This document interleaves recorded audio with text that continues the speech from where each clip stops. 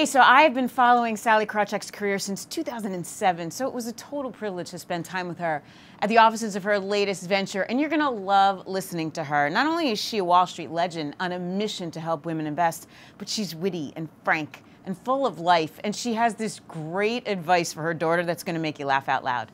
So listen in. Hey, we are in Midtown Manhattan at the headquarters of Ellevest, Elevate. Sallie Krawcheck, founder of both, here with us.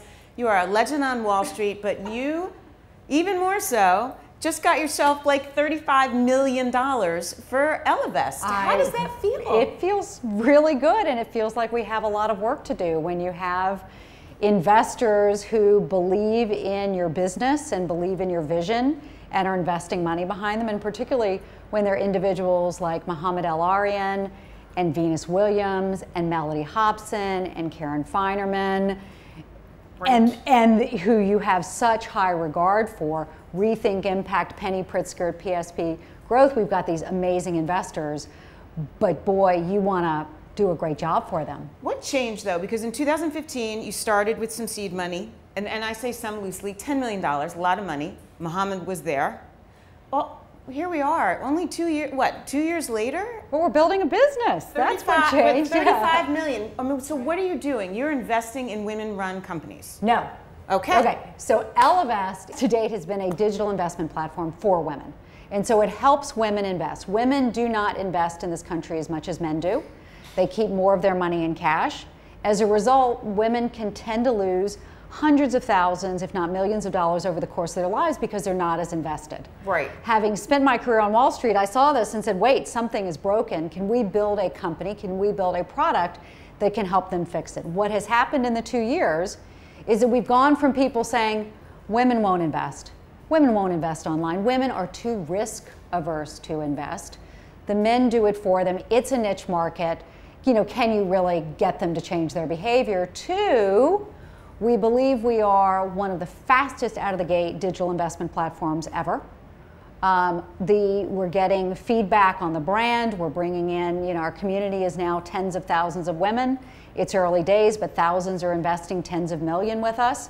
And so what's changed is that we've begun to build a business. The reaction has been good, and the women, really excitingly, are asking us to do more for them. They're saying, not only do I want to do the digital investing with you, but how about planning as well? So it's really exciting. So then explain what Elevate is. Elevate, I like to confuse people. Yes. It's important. That's what we do. Very important to confuse people. They're two separate businesses, legally separate. Ellevest, the digital platform. Elevate Network is a global professional women's network. And so it brings women together. And if you think about it broadly, they're both targeted toward professional women. Mm-hmm. This one is, we hope, to help them, we hope, make more money through accessing the returns that investing has historically driven. This one, Elevate Network, we hope, will help women make more money by helping them advance at work. And by getting women more money, we get women more equality. That you and I both know, women will not be fully equal with men until we're financially equal with men, and we've got a wealth gap. We retire today with 2/3 the money of men. Mm-hmm. And so for women to live their fullest lives, quit the job they hate, quit the man they hate, quit the woman they hate, you know, all that stuff, we need more money. And that ripple effect of women having more money helps the economy, society, our families. It's a win-win-win. It sure does, but how do you make up for, we do step out to have kids. Yep. We still are the ones that step out to help aging parents. Yeah. How do you make up for that? I can't. Okay. I can't that's say so, I've got to so change honest. But what we can do is, here are the numbers, right? Which is if a woman making $85,000 a year takes a 2-year career break, do you know how much that cost her? You're going to say it cost, oh yes, Sallie, I can do the math, $170K. $1.7 million. $1.7 million because of the raises she doesn't get, right, which trickle through her life, because of the 401K she's not investing in, right, because she's not working. Exactly. So I can't change society and say, we shouldn't have women take breaks or you men step up or whatever. What I can do is say, excuse me, miss, ma'am, mm-hmm, you've got 71% of your assets in cash, right? If you open a diversified investment portfolio with Ellevest, remember I talked about women lose hundreds of thousands, right, some millions of dollars over the course of their lives for investing. So having her then invest can make up some of that ground for her. Do we really invest differently? Because at the end of the day, we all want to make money. No, we don't. This is a myth, right? The myth is women are so risk averse. Women want less risk. No, no, no, no, no, no, no. What women want is to understand risk. And sadly, when women say, what's my risk? TheStreet, the investing industry today, answers in standard deviation or drawdown risk or high yield. Because they want to make you feel stupid. Right, well, or we just got used to speaking our own language. It's sort of cool to have this secret language. And, you know, the guys, we love them. We love them. They will invest through the jargon. Women tend to say, whoa, I want to get my A. You know, I'm going to go figure out, I don't want to bother you. I don't want to ask too many questions. You know, I'm very respectful of your time. I'm going to go get a book on financial education and figure out what standard deviation is. You know, it's so true. Of course it's so true. I'm laughing because And do you know what she does when she gets home?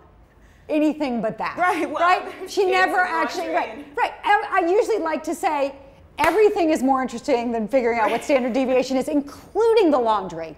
Right? And even if she buys the book, it sits there. And so what we have found is, all right, we need to put it in English, right? For everybody to understand. And by the way, we need to not ask her what she thinks her risk tolerance is. She doesn't know.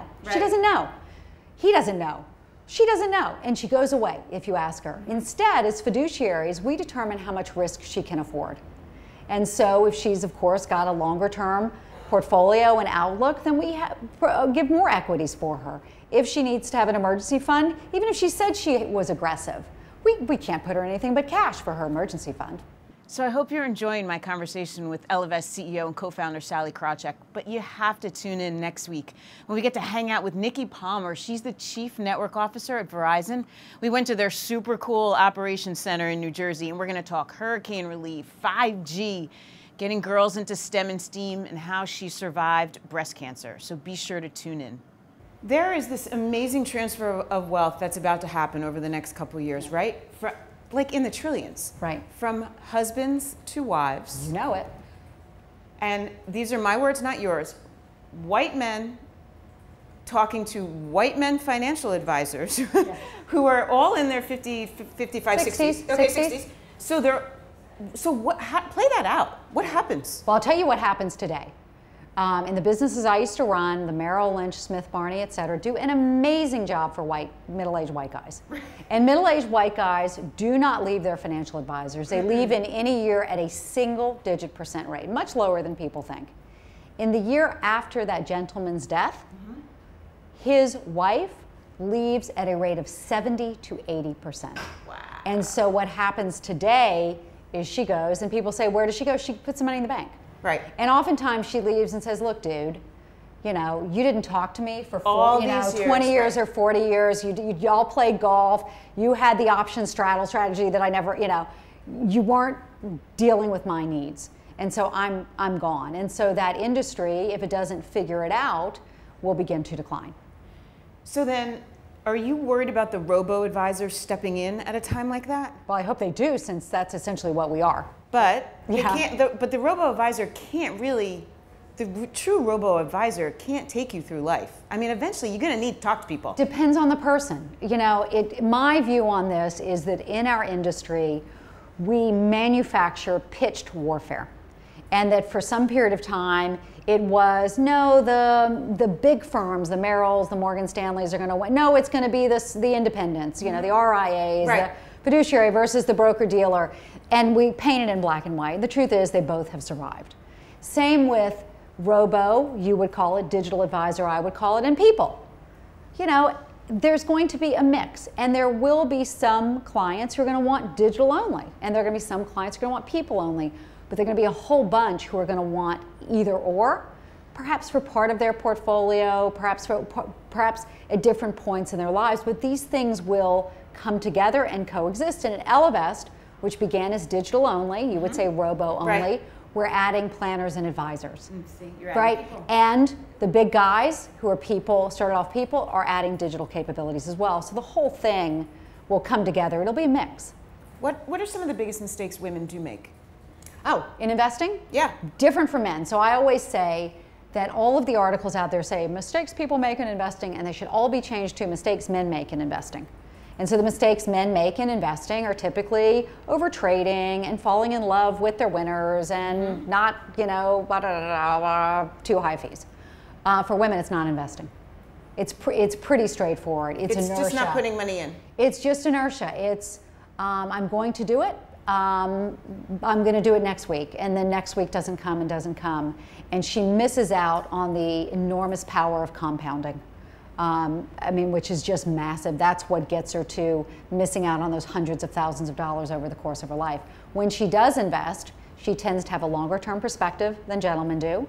She tends to not trade as much as gentlemen do, and she tends to perform better than gentlemen do.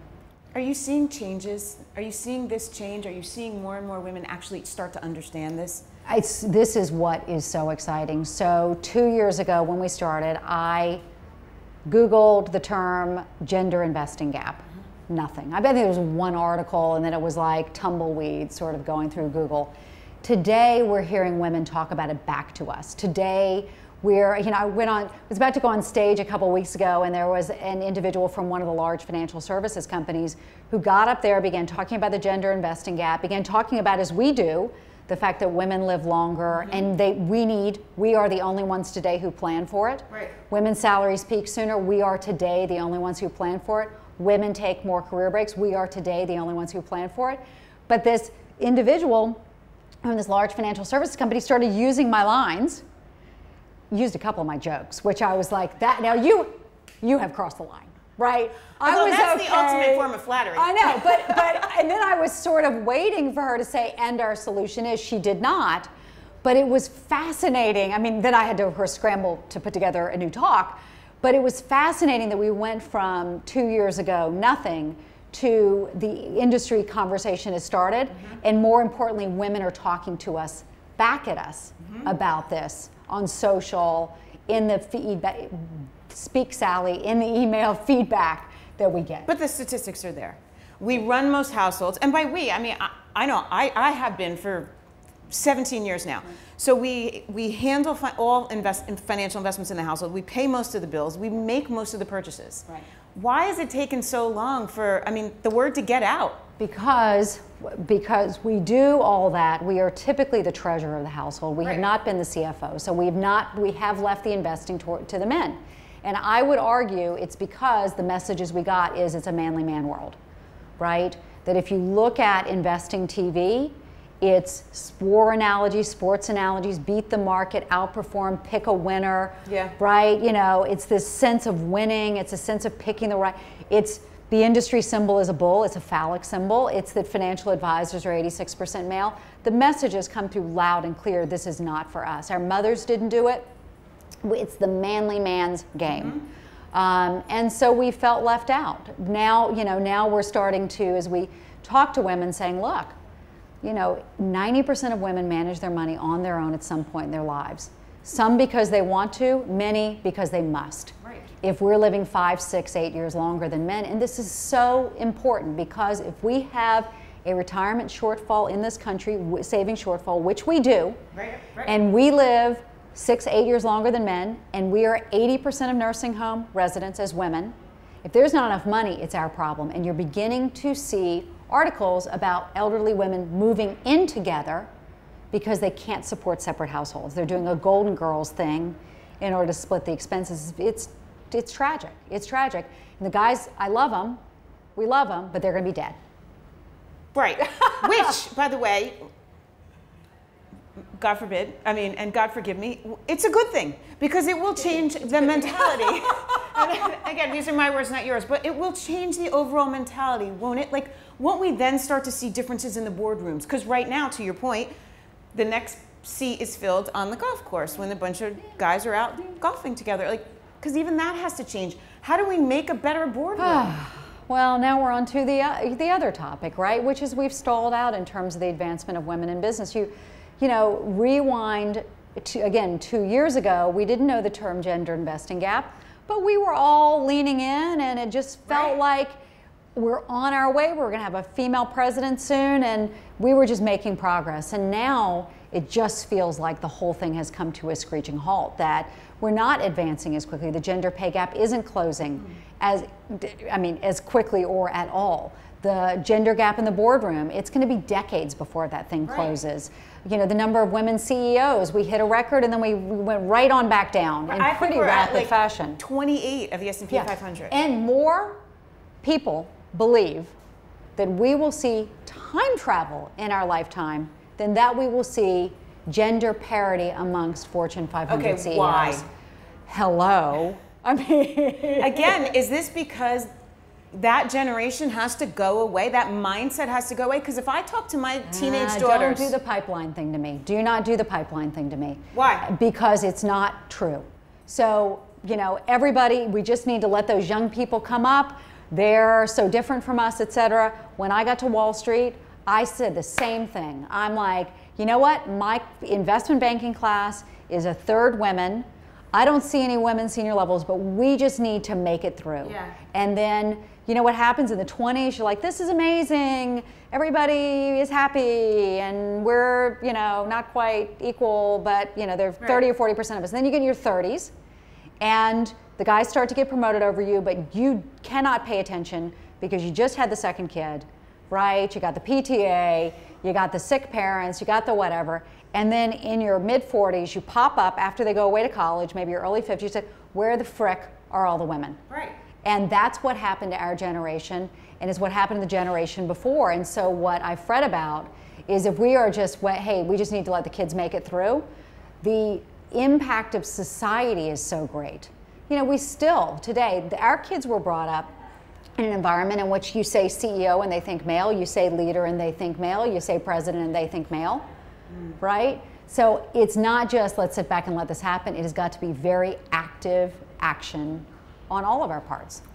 And what is that active action that you need to see? Well, I actually think what's going to change things is women starting their own businesses. That that the cost of starting businesses has come down so much that this is a real option for us today. Whereas before it was, hey, if they don't promote me, I guess I can go to another company or go home.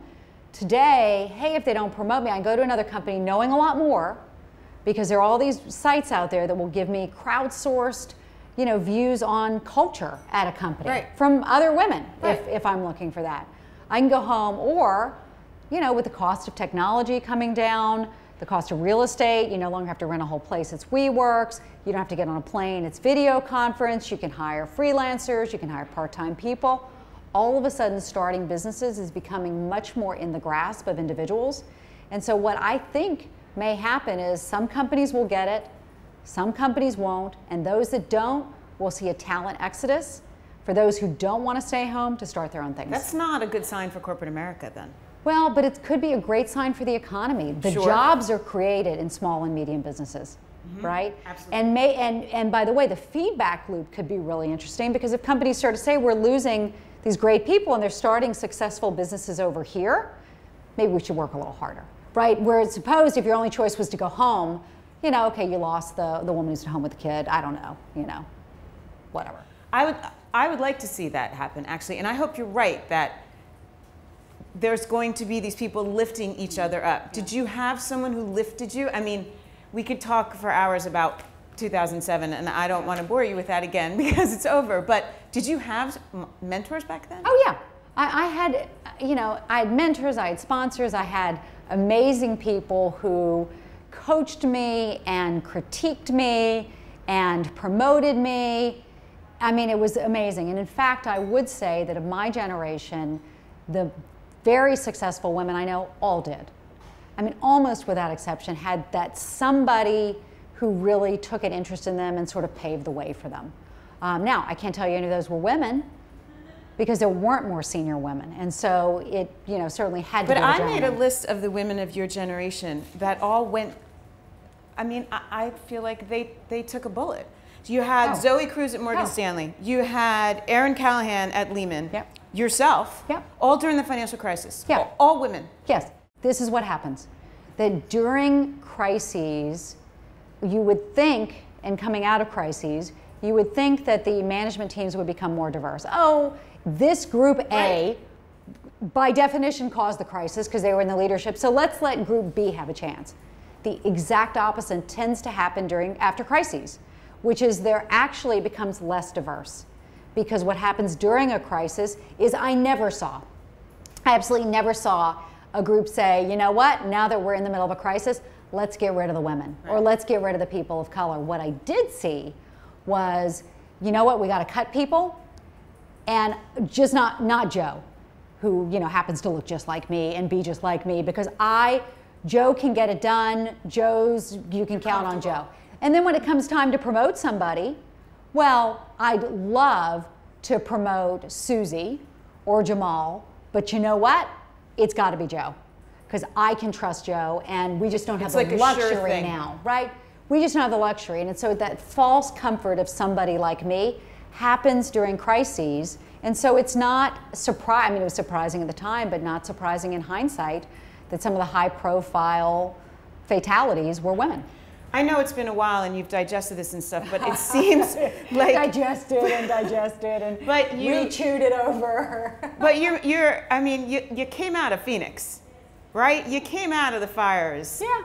And I find it very interesting that, people would never ask a man, oh, how did you handle that failure? Right. And yet it's the first question they ask a woman. Oh, sure. Well, and I'll give you another. I remember talking to a journalist. After getting booted out of Citi, running Smith Barney, I was the one executive who returned client money during the downturn. We missold products, we'd done wrong, and I said, let's partially reimburse the clients. We eventually got it done, but my CEO said, you stepped out of line. You were, you didn't sit down and shut up. You're done. Mm-hmm. And I remember talking to a journalist who said, you're never going to come back. The guys can come back from such a public firing, but women cannot. And so I said, damn it, I'm coming back. And then I went to Merrill and Bank of America, got reorged out a few years later. And who would say that? A woman. A woman. As in I'm just so sorry, and I'm so empathetic with you, and what a shame. And I'm sorry it had to happen to you. And I'm like, hell effing no. Right. And I just have too much energy. And quite frankly, I'm too grateful, for the downs that I had, the ups were more than worth the downs. And I can't believe that I grew up in Charleston, South Carolina, and ended up, in the boardroom of Citigroup, and ended up the boardroom of Bank of America, and ended up in the White House. I mean, like, what? Right. And so for me then, to have had these amazing experiences, to see that there is a gender investing gap that is impacting women to such a big degree, to see that nobody is addressing it, to see that the people that I was talking to, the CEOs of the big banks, when I went to them and said, hey, here this is, let's work on this together. I'll work for you for free, but let's figure this out. No, it'll never work, it'll never work. And I thought, if I don't do this, nobody's gonna do this. And if I don't do this, I can't look myself in the mirror, quite frankly. I love that. Thank you. What do you tell your daughter these days? I mean, I said, put down the beer. Okay, after that. It's great advice, by the way. It's really, really good advice. She's in college. Do you worry that she's... She called me the other night. I ripped the tendon in my foot. I said, what happened? And there were high heels and alcohol involved. I'm like, yeah, okay, that does it. It's amazing. But you were an amazing role model for her. I mean... In every way. I mean, I didn't hide the downs from them. Yeah. I remember both kids coming in the morning after I'd been fired to check on me. As I sort of lay in bed, like, I don't know if I can get out of here. I might just stay here for bring the vodka here. Right. And I remember them checking on me, and I remember thinking, I'm going to get back up and I'm going to fight partly for them. But, they've been so great for me. Because whenever I had a tough decision that I had to make at work, you'd get advice from this person, that person, this person, and it would always be conflicting advice. And the only thing I ever had to do was to think to myself, if my kids were standing here and here, as I make this decision, what would I want them to see me do? And when you phrase it that way, to me, it always becomes crystal clear, the answer.